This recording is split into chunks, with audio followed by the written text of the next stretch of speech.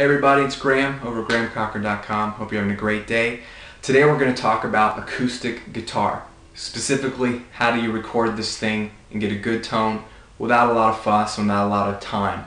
If you've been paying any attention to my blog, then hopefully you already have a Pro Tools system. If not Pro Tools, it's fine. You can use any other DAW. I always recommend Pro Tools. But you've got a software recording system with a basic audio interface. One or two channels is fine, doesn't really matter. And hopefully you've got a large diaphragm studio condenser microphone for $100 or less. You don't need to spend any more than $100 to get a good sound out of a mic.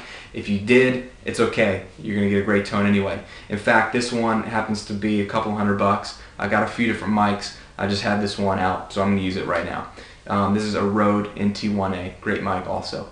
But hopefully you got the mic, and you've got your audio interface, and you've got an acoustic guitar. If so, you're good to go. It's all you need to get a great tone. You don't need an external preamp. You don't need a treated room. You don't need hardwood floors. You don't need any of this crazy stuff. You just need some creativity and a good ear, and a couple of things I'm going to show you today will hopefully help. So, some people record it direct. If they have an acoustic electric, this is an acoustic electric. I've got the pickup inside. I could just plug right in, but you're going to get a really thin sound. You don't want to use that at all. That's really just for live settings.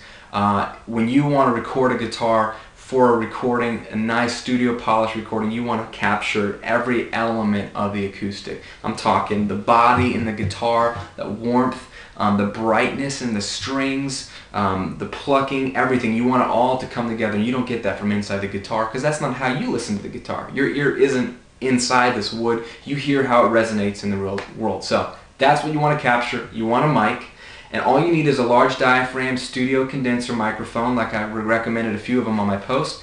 Anyone will do. And what you're going to do is throw it up in front of the acoustic, and there's a couple places I'm going to show you that you want to stay away from and how you think about where you place it. Because where you place it on the guitar is going to make a big difference, alright?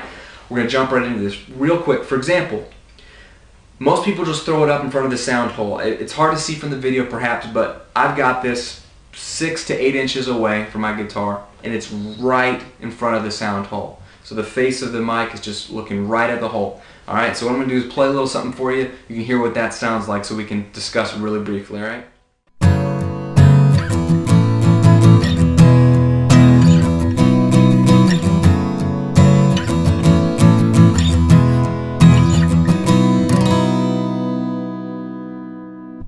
Okay, so it's boomy, it's full, it's right there in front of the sound hole. That is what's coming out of the sound hole, but remember, that's not exactly what your ear hears either. Your ear isn't right up in front of this thing.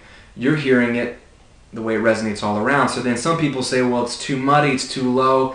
I want to pick up more of the brightness in the strings, so we'll just put it in front of the neck, let's say. So around, this is right in front of the 12th fret. Again, about 6 inches away. We'll do the exact same thing.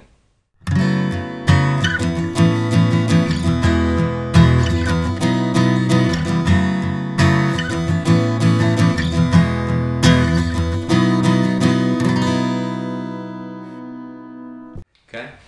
A little different. So you're going to hear more of the brightness. You're going to hear a little bit less of that body, the fullness in the guitar.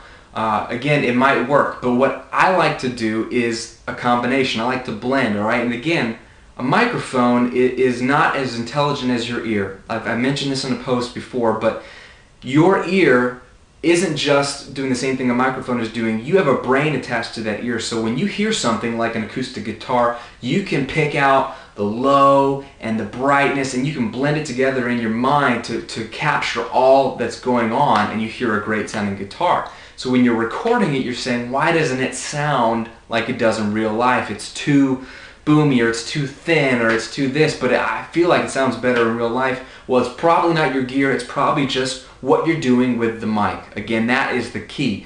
This microphone can't think like you think, so it will only hear what's actually hitting it. So you have to trick it a little bit. So instead of putting it right in front of the sound hole or right in front of the neck, I'm going to do both, okay? I'm going to put it at the edge where it meets the sound hole in the neck, okay? Right where it meets it, about, again, 6 to 7 inches away.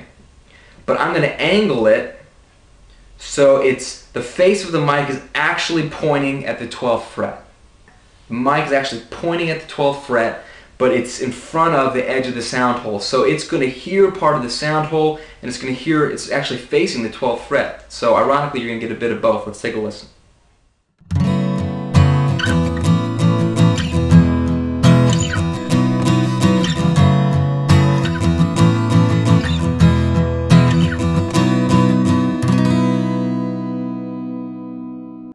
Hear the difference?